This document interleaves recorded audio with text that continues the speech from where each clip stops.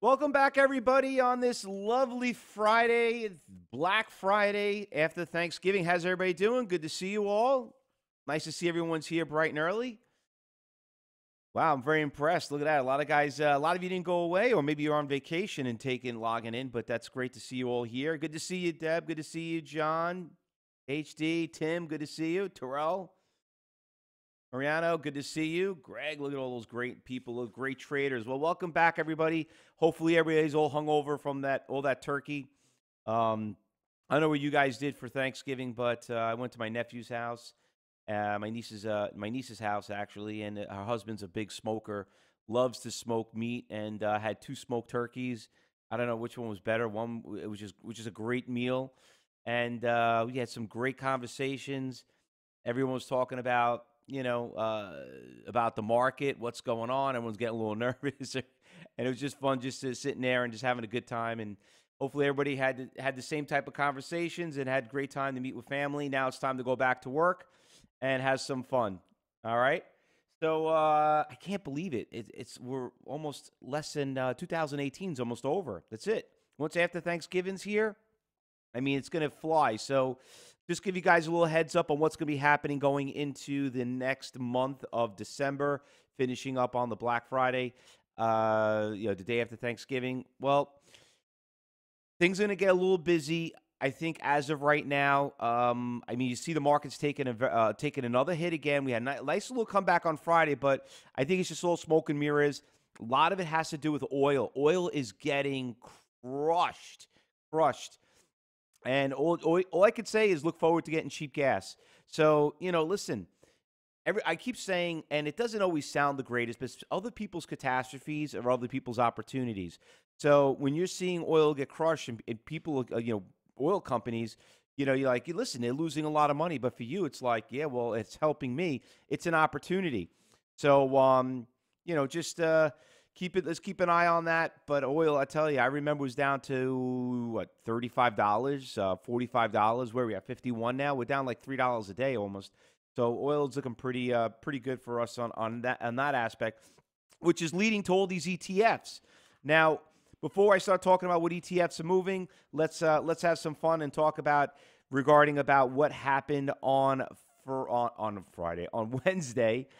First of all, the ABIL, holy cow, what a huge winner, okay? Listen, I'm not making this stuff up. I tell you guys, we're always going to find, 100, 200% mover, sometimes a 500% mover. We get probably about 2 or 3 a month, maybe 4 a month, maybe 1 a week. Forget about the 10, 20, 50%. I'm talking about 300, 400% winners. People can't even make 5% a year. Well, here was a great winner that we had. A lot of you guys did great on it. It went all the way up. Listen, us great traders, you know that you don't buy at 3 and sell it at 8. But you know what? A lot of you got it at 4. You sold it at 5. Some of you got it at 6. You sold it at 650. Everybody should have made money on this stock. You could have chased it wherever you want, and if you didn't, you should have did what I always say, one share trade. So that now look where it ends up. Worse than where it started at.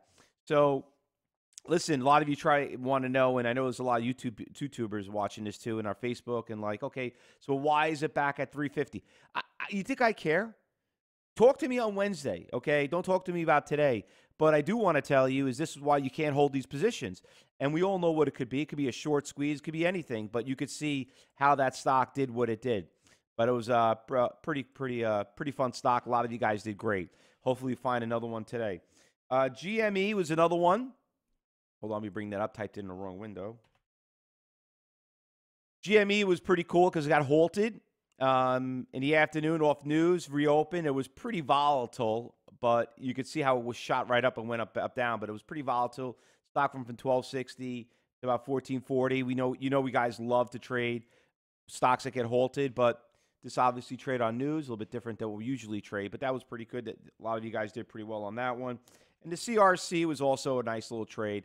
CRC made a little bit of a comeback. You can see went from 21s all the way to 25. Why did it go up? Well, look where it is today. That's why you can't go broke taking profits. But that was a good winner for a lot of us on the Wednesday.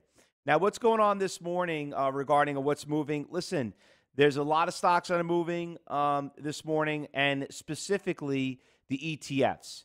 The ETFs are moving. ABIL, Ron says ABIL, 10 million shares at 325. Well, listen, we'll keep an eye on the ABIL. I mean, it's definitely going to be on my watch list. But the stock that we all should have been in this morning was this one right here, the TIS. Now, listen, at 8 o'clock this morning, if you got in here at 8 o'clock, where most of you logged in, I'm seeing you guys starting to stroll in right now. Everybody here should have got this stock somewhere around $1.70, $1.80. Listen, if you were smart and you got here right at the open, you got it at $1.60, you did great. But right now, I mean, I'll tell you the truth, I'm pretty much done for the day. This stock right here, I could probably go back to sleep, like Andrea said earlier. But the TSI was basically the winner. Guys, my most of my winners is really all pre-market. Make your day's pay, and that's it. Andrea says I was probably trading from my bed. Nah, I think my wife would have liked me screaming right now in this meeting, but I'm actually up around like 6:30, so I'm scanning the market for you guys, nice and bright and early. But this stock was the one that right on Wednesday had a really big pop for about 80 cents, went to about $1.80. But this stock was a pretty easy, knowing it was going to hit a brick wall at 275. You had the big iceberg orders. You could see it right here on the offer on the matrix, and and you could see it there on the long term. That's why I had a tough time breaking right there. But that one was that's going to be on our watch list, guys. Another one that's in the news is Overstock.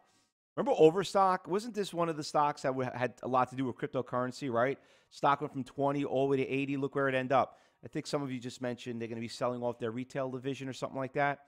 But is it really going anywhere? Listen, we know Overstock is a pretty damn volatile stock. Now, listen, there is just so many stocks I could put in right now. But at the end of the day, I just want to tell you, I have never traded ETFs as much as we would trade the last couple of days. But listen, the ETFs are just going bonkers. DWT, that stock's making a big move right there. DRIP. I mean, a lot of them have to do with oil stocks. You can see the gas stocks right here. That one's another ETF moving pretty big. SCO, another one. Typed in the wrong window. Actually, that's a different one. That's not an ETF, but that one's moving also. OILU, getting crushed right there. 75 down to 25. UWT. I mean, the list goes on and on and on. I could just keep going constantly. You know what, Benito? I saw that the Dana, the shipping stock did show up. That one also is moving pretty interesting too. But be careful. I mean, those shipping stocks, we've been trading them so oftenly that they're just like they sucker you in. If you're going to trade them, you got to take the money and run really quickly when it comes to those stocks. But listen, all the ETFs are moving, and I'm not a big fan of them for several reasons. First of all, you have to be an advanced trader. You got to be higher than a level 2 cyber trader to trade those stocks. They're really, really volatile. Just because you think they have a decent spread, they do move, and they do some nasty, nasty shakes. Everybody's trading them. So you got to be maybe even a 3 category to trade them. But if you want to trade them, I just always tell everybody, just trade a hell of a lot shares and just sit back and learn. And, there's no better way to learn than to be in a position and just see what happens. And just as long as you do your journals that you were taught to do, go from there.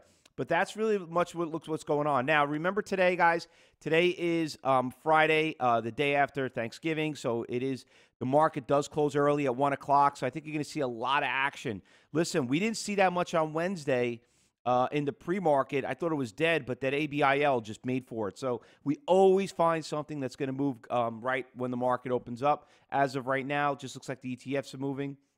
And I had that TIS, and that was pretty much it. And we'll keep an eye on oil. But listen, swing trading, guys, be very careful going long. If you're long, you're wrong. Don't be fooled on these little shakes right here that we're getting. There are a lot. Listen, I know the economy's doing great, everything else, but I told you after the elections, a lot of traders, like I said, they're really concerned what's going to happen when Congress changes in January. So Yeah, and not only that, a lot of people are looking to take profits because they want to have those really, really, really nice, good bonuses going into this year. And that was another, which I always see why we have October crashes. But we'll keep a close eye on it. That's why we love day trading, right, everyone? Now, before we go, last thing, we all know what today is. Today is Black Friday, and here at Cybertrade University, once a year, you can get the greatest deals at Cybertrade University. A lot of you always sign up for the 1-year Access Cyber Group Room. You get a big discount there. The bronze course for some of you beginner people that's still contemplating if you want something, you just want to test the waters. Great situation. One-on-one coaching is right now our #1 seller. Everybody loves the coaching here at Cybertrade University. The only thing I can recommend to you, if you really want to do the coaching, and just make sure you call in quick and get those good hours, because we do book up quickly at the best times of the market. So go out there and make sure you do that, and then don't forget our famous summit, Trader Summit, back in 2019. You got a little discount there. So not listen, we don't give you a lot, but go out there and spend some time, do some coaching. That's pretty much the way to go for a lot of us. And then, like everyone else, if you like being in his cyber group room, do your sign up for the year. It's always been great. All right, guys. In the meantime, good luck, everyone. Happy trading. If I don't see you going to this close, I wish you the best. We'll be doing obviously not a 2:30 meeting, but we will do a close at 1 o'clock, a recap, and then go out there and just go enjoy the Black Friday deals. All right, guys? Go out there and spend some money. You guys did good this year. And then I'll see you back on Monday. Good luck, everyone. Happy trading.